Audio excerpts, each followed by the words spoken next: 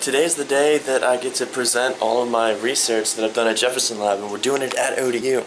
So I'm actually in the little Society of Physics Students Lounge doing some last minute preparation, and then I'm going to pass the camera on to my mom so that she can record the presentation. One thing I'm doing is I'm going to record all of the RU students' presentations, that way they can go home and show their family, stuff like that, since a lot of them are from different states like Louisiana, so that'll be good for them. I'm probably just going to run through this presentation one more time by myself, make sure I'm fluid with it. Wish me luck. Next speaker up is Dotson, who will be talking about minimizing kick and slope in intermediate bunches for electron cooling. That's right. These are right. Thank you. These are a bunch of words that I need to define for you all. So today I'm going to talk about kicker cavities, electron cooling, optimization, minimization, and how all of this applies to the Jefferson Lab electron ion collider that we will get, no matter how bad they can take it from us. So, a few things about the electron ion collider is that we want to accelerate electrons and positively charged nuclei towards each other. We want to do this so that we can kind of probe the interactions between the quarks and the gluons inside of the nuclei.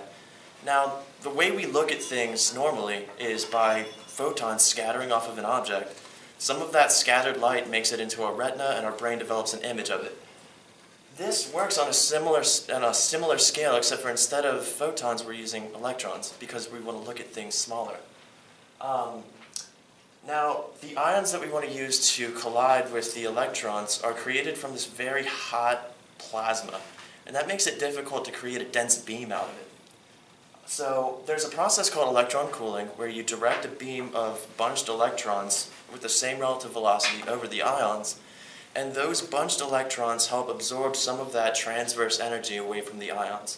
Transverse energy is the same thing as heat for all intents and purposes. The more electrons you have flying over it, the faster and the more heat you take away from those ion bunches. So in an ideal world, you could just jump up the current of that electron gun that supplies the electron bunches and have it done in a jiffy. That's just not really attainable. So a way around this is by reusing some of those electrons in the cooling ring.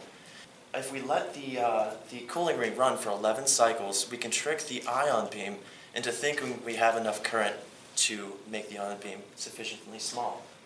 Now the way that the electron cooling makes the beam more dense is kind of portrayed here.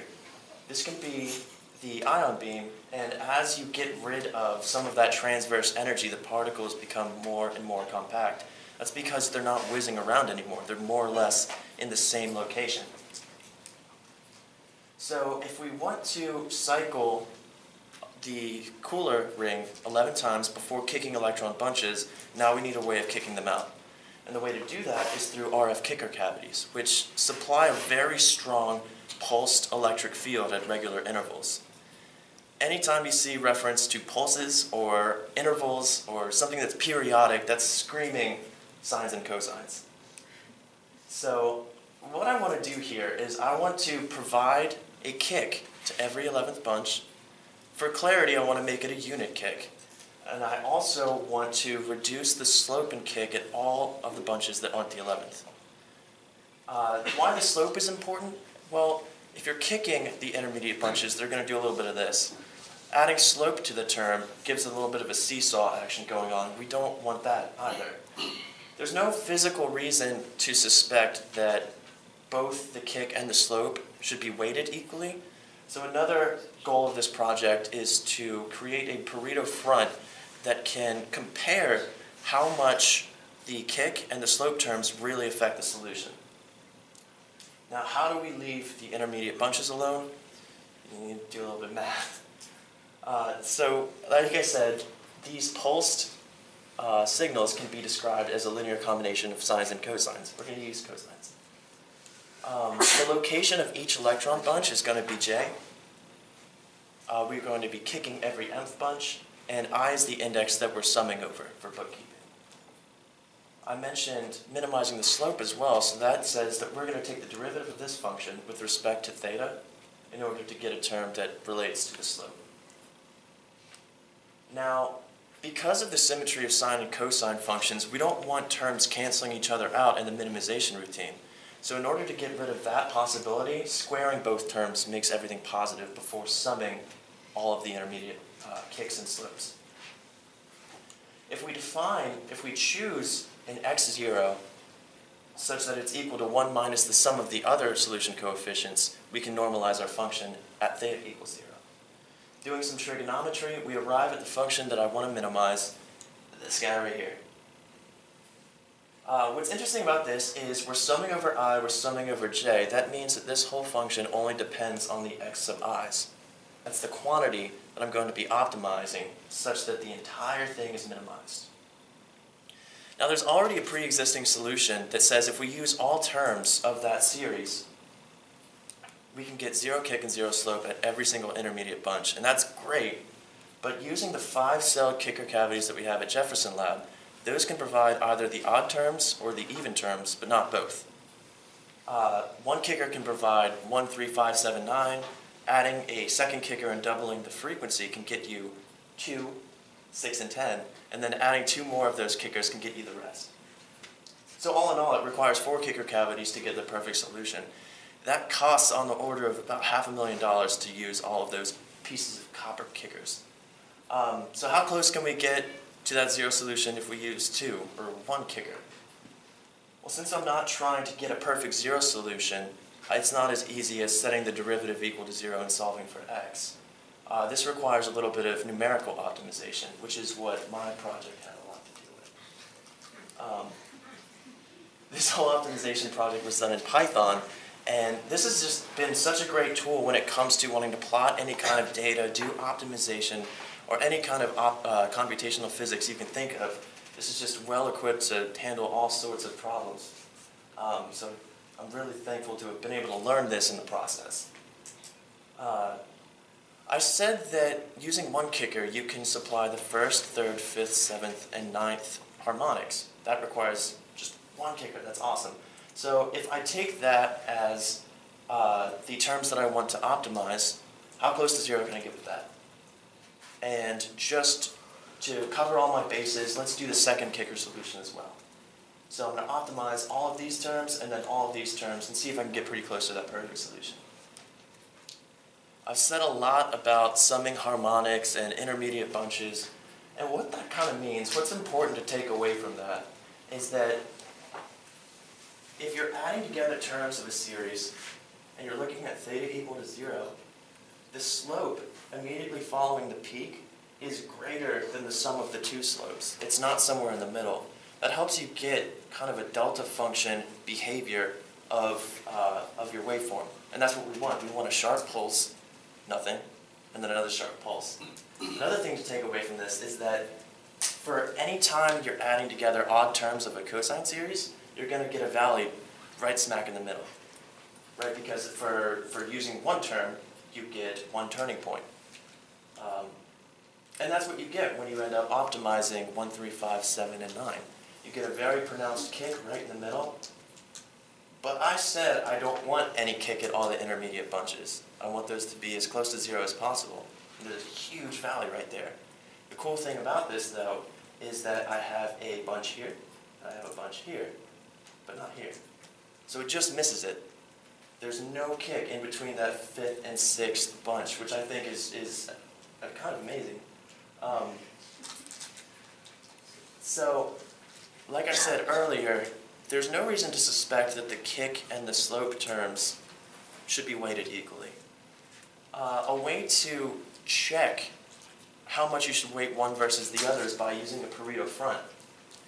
Now, say you had a product that you wanted to buy, right? And you had the cost of the product and the quality of the product. Now, if you want the cost to go down, you want it cheaper, you're not going to get a very good quality product. So using a Pareto front can let you optimize saying, what's the best I can get for my money, and not want to bash my head against the wall just using hand-waving arguments. So if we say we want to have some weighting factor lambda, and we attach this to our kicking function, lambda equal to 0 says that we're only going to be minimizing the kick. Lambda equal to 1 means that we're only going to be minimizing the slope. These are going to be the two objectives. This is the analog to the price versus quality. We're going to be facing off, kick and slope against each other, and seeing which one is more important. So after graphing the Pareto front, we can have our sum of the slope squareds versus the sum of the kicks squared.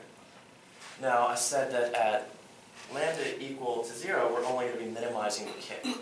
That means that the slope is free to be any arbitrarily large value that it wants to be. So at lambda equal to 0, the kick is minimized, but we get slopes gradually going up and up as we use fewer and fewer kickers. And then the inverse is true if we focus on only minimizing the slope. Now, the Pareto front makes it abundantly clear that the use of just one kicker has a factor of 3 times more sum of squared slopes than using 2 kickers. We have about 30 here, about 10 here. And the fact is no matter how far along you trace that graph, that difference between the two is still about a factor of a third difference. So that means that you can weight the slope as much or as little as you want, and you're still going to get a much better result if you use a second kicker. Adding a third kicker gives you a better result. Adding a fourth kicker gets you the perfect result. 0 kick, 0 slope at all intermediate bunches. So in conclusion, using this Pareto front lets us see just exactly how much better using 1 kicker versus 2 versus 3 will get us closer to the 0 kick, 0 slope at intermediate bunches.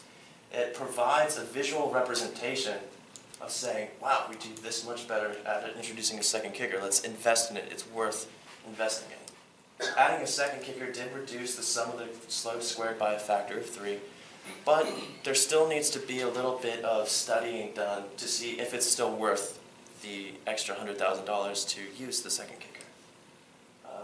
And I think that about sums it up. I'd like to thank my mentors, Dr. Turcik and Dr. Hutton, for being very patient with me and welcoming all the questions that I had, and as well as Dr. Sadagata for being there when I felt I asked those two too many questions. Thanks. Thank you.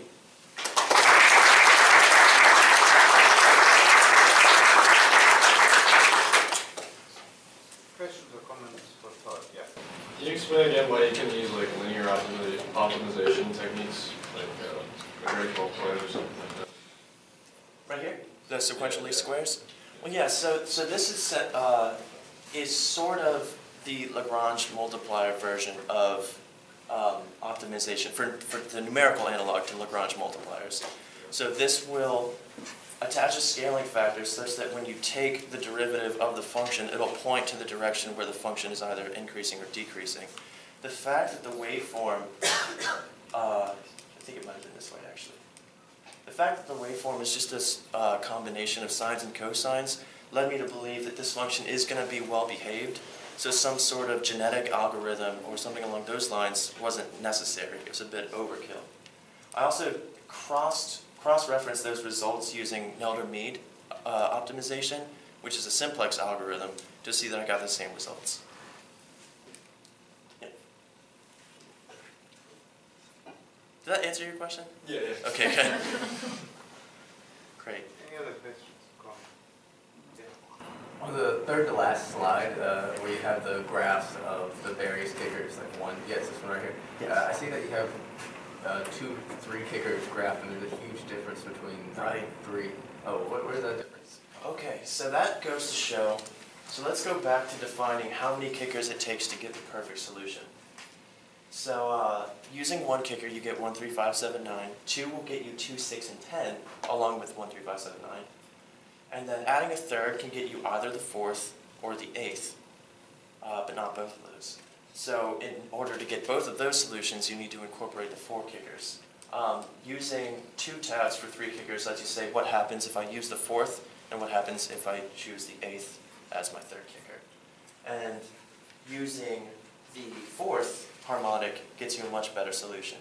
So if you are strongly advocating for using 3 kickers, make sure you use the 4th harmonic and not the 8th. But it still remains to be seen if it's worth the investment. Yes? expanding on that, why is the fourth harmonic so much better than the one? Do you know? There's a sensitivity to the lower harmonics in the kicker cavities, which I am unfamiliar with. So I'm going to wave my hands and say, don't shoot the theorist. I can't explain why the lower is, but it is. Thanks, guys. All right. So that's quite a jump, jumping from Week as a Physics Intern episode 0 to me finishing my research. There's plenty to do with the remaining 2 weeks. I'm just so happy I got to present in front of everybody. I love being able to explain things to people. Not to mention, everyone who presented did such a great job, and I want to see if it's okay if I can post the videos I took of them onto the channel as well. That way there's not just too much of me or anything biased towards theoretical physics too much. Granted, there were people that did their project on theoretical quantum chromodynamics, and they killed it. They made something as abstract and hard to follow as the cutting-edge theory of physics interesting and approachable. So far as you're comfortable with a little bit of calculus, Taylor expansions, blah, blah, blah, blah, blah, but that's details. In the remaining 2 weeks, I need to get my poster presentation set up and ready, which is going to be more detail-oriented. So I'll be working on that and also adding some final touches to my code to make it spit out something that's more qualitative. But yeah, everything's winding down now. Or winding up, because this presentation coming up is the one that matters. Next video will probably be preparation for that poster session that I have to do, as well as writing my paper, finishing my code, and tying up all the loose ends of the internship. All right.